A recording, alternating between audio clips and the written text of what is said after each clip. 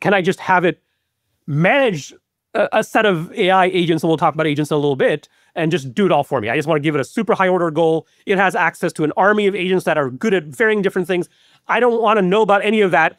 I just wanted to go do this thing for me, right? You have the tools now, my friend, to finally start to approach that, right? But then you should sort of move into, and this is what we were just talking about, this kind of synthesis and analysis thing that says, okay, this is where deep research kinds of features come in. It's like, okay, well, I want you to take the entirety of the internet or entirety of what Sean has written about copywriting, and I want you to write a book just for me that summarizes all of that in ways that I enjoy, because I like analogies, and I like jokes, and I like this, and I like that.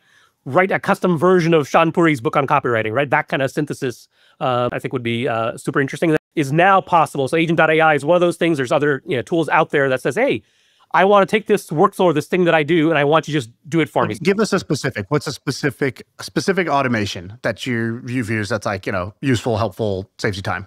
I'll tell you a couple. One is around domain names, which is, okay, so I have an idea for a domain name, and I'm going to type words in, and these things exist. And I'll tell you the manual flow that I used to go to is like, okay, first of all, I can brainstorm myself and come up with possible words and various of the words, whatever, here's the things. Then I'll say, okay, which domains are available? Absolutely zero of them that are good that will pop into my mind are like freely available to kind of just register that no one's registered before. Okay, fine. Then I'll say, okay, well, which ones are available for sale?